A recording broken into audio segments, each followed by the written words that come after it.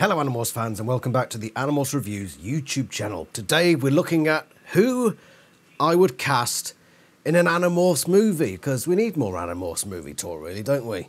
And the first character that I'm going to put in, or do casting for, is one of the more important casting choices I think. And it's going to be Visser 3 or Esplin 9466. Largely voiceover, but also his human morph, okay? So, I've narrowed it down to 6.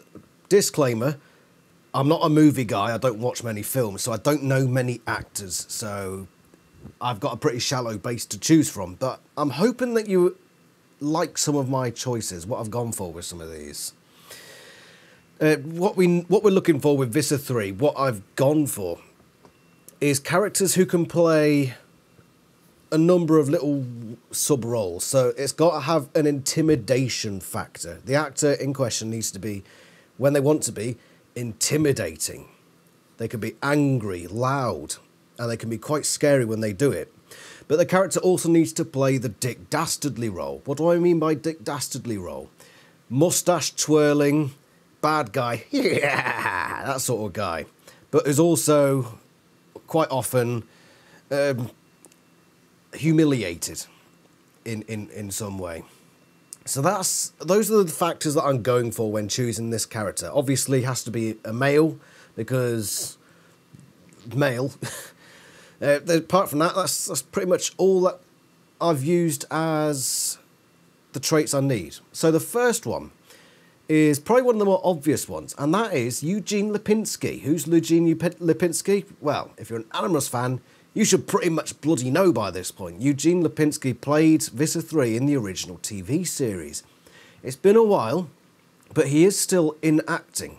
And so I've got a couple of examples of his most recent works, both within the last couple of years, just so we can see what he's been up to, how much he's changed, if he's changed much at all.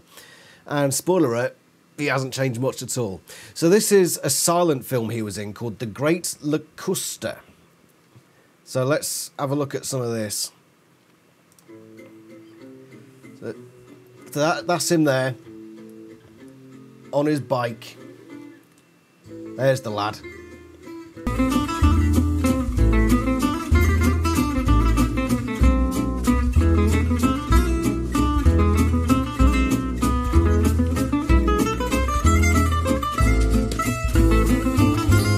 Absolute lad, Eugene. Get in there. He actually looks a bit like Michael Grant now, doesn't he? Or does Michael Grant now look more like Eugene Lipinski? I don't know. But that's him. I think that's one of his most recent things, was this short film. And then we've also got this thing he was in, which is called An Amish Sin. Now, he plays the bishop. Now, watch here. I accept your judgment. This transgression cannot go unpunished. As always, we look to our own hearts and ask ourselves, who are we? What do we stand for? What is it that sets us apart? As the Lord has forgiven you, so you must also forgive. So that was Eugene Lipinski in a spoken role as that bishop guy. And he doesn't sound that much different, obviously more subdued. But I think Eugene Lipinski can do as good of a job as Visser 3 as he did in the TV series, judging from those two bits that we've seen from his most recent work. Would there be problems? He's a bit old now, isn't he? He is a bit old, and he probably wouldn't be able to give the act the same gusto that perhaps he did in the TV series. And honestly, I would like to see it a change up, go for like an A or B list actor if we're going to get a big budget movie. If it's lower budget, then yeah, just go for the Eugene. You put Eugene back in there, absolute lad. Okay, so that's my first option. Let's move on to the next option, shall we? My second option is one that I've talked about before. His name is Charles Dance. So when I first did the videos on who I'd potentially cast in this movie, he was one of the first suggestions for Visser 3 that I ever put across this movie. And as much as I still think he has that perfect intimidation factor going on there.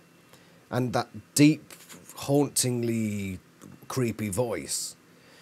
I don't think he's got the Dick Dastardly factor, but possibly. Possibly. So let's have a look at a bit of Charles Dance. I was confused. As an actor, you often have to expend a lot of energy trying to make a silk purse out of a pig's ear and improve bad writing. But it's a peculiar business because there's probably a case for writing two versions of a draft, one for actors and one for potential financiers, because potential financiers often, by and large, tend to be short on imagination, and you really have to spell it out. As I understand, you were killed on the toilet, if I remember correctly. Yes, by my ungrateful little son. Yes, but... What would you say to him if you... So that's Charles Dance. I think he's got a great voice for Visser 3, and he can turn up the volume. But does he have that Dick Dastardly factor? This is one of my... If I were to choose out of any of these six, it'd be on the lower end of the list, but I still think he could possibly pull off a decent Visser 3, given the right script. But I think that there are probably better suited actors out there. I mean, even Eugene Lipinski. Although saying that, if it was a choice between Eugene Lipinski and Charles Dance, I'm going to go for Charles Dance, but I wouldn't be disappointed with Eugene Lipinski. So let's look at my next option. The next on my list, number 3, is John Malkovich. I don't know very much about this guy, but I've watched a few clips with him. He's been in big films, so he's a big-time actor. But I think he's got a really great angry act. So let's have a look at this example.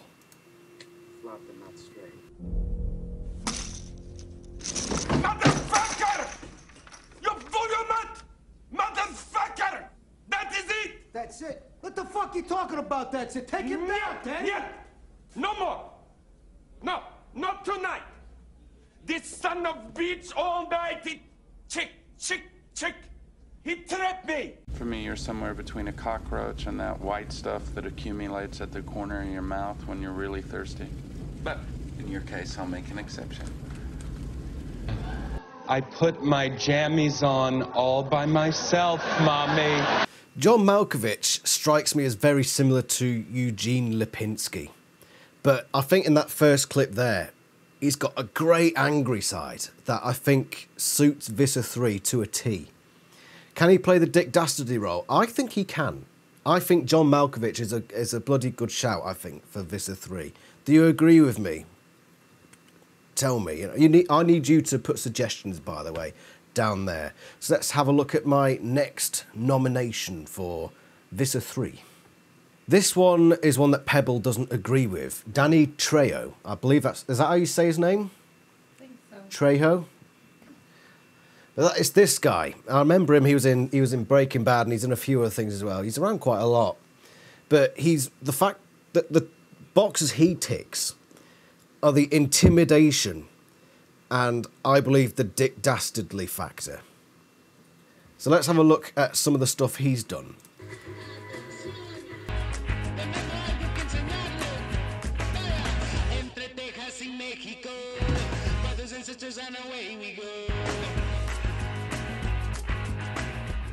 That means turtle. That's me.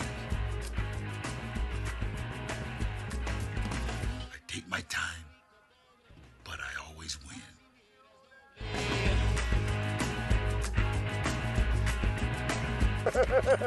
Cut the vato, I wasn't planning on cutting the vato, no.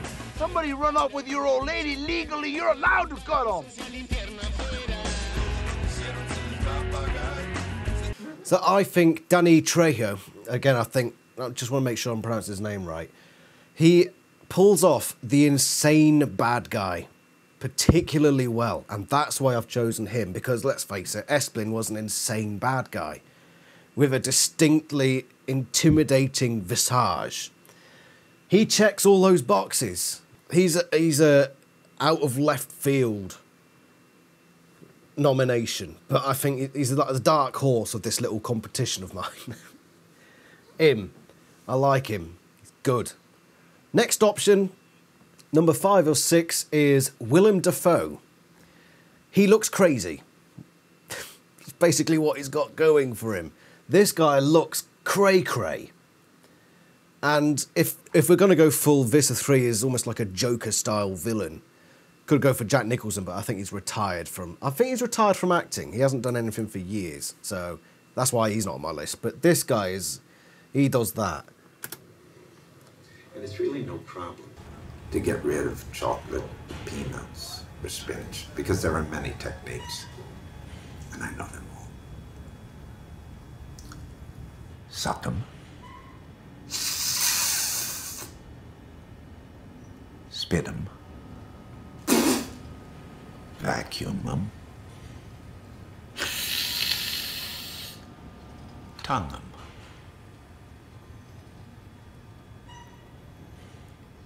The guy's visibly crazy.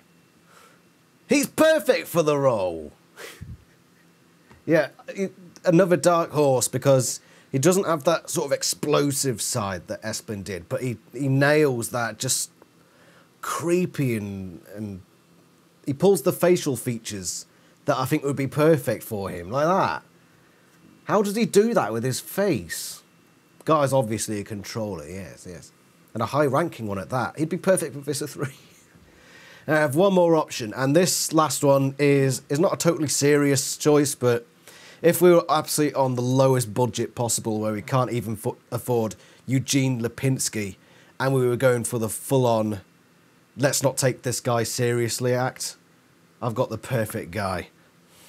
This guy is on YouTube, and he's called Flying Pig United. He's a football fan, but by golly, he's got one of the funniest voices, and if you want to go watch somebody on the verge of a heart attack, just go watch this guy. He's brilliant. And he's British, which all villains are. And he's British, which all villains are, according to my wife.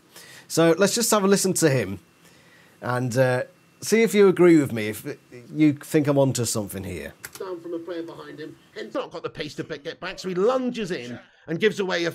Oh shit, no, I don't fucking believe it, guys! And Jensen, just 2 seconds later, I don't even know what's happened, but the ball's in the fucking back of the net, guys. Come on now! Come on now! What is going on? It's a fucking absolute crumble job implosion again by Manchester United here!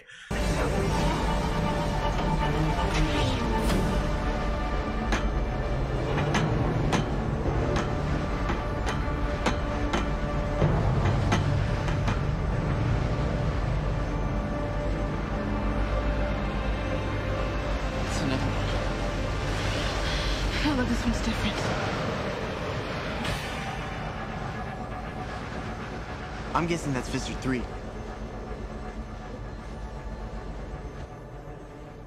I don't even know what's happened, guys. I looked up for 2 seconds and they fucking scored. What is happening with this United backline? It's an absolute abysmal shambles and melts. They're fucking melts, guys. Visser 3. Bollocks, mate. It's a shambles. It's a fucking shambles in the first half. Come on. What are we doing? This is United at home. What the fuck's this about, guys? No matter how many bodies you steal, you will not win this war. We will fight you. Fucking hope I fucking don't happen again. Ah, you fucking dweeby fucking fuckers. Idiots, man. Oh my god. So he's just an angry fat man, but he is awesome. I love Flying Pig United, and I think if we were on a shoestring budget, I would pick him, just to be the insane, on the verge of heart attack all the time Visser 3, just being completely mad and off the wall. So those are my 6 nominations for the casting of Visser 3. Do you agree with any of them? Do you think any of them would play a good Visser 3? Of course, you got Lipinski. You can't really go wrong, can you? Or do you have other suggestions? Who do you think would make a good Visser 3? Tell me in the comments below.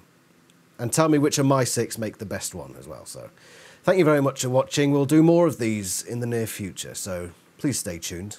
I'll see you next time. Ta-ra.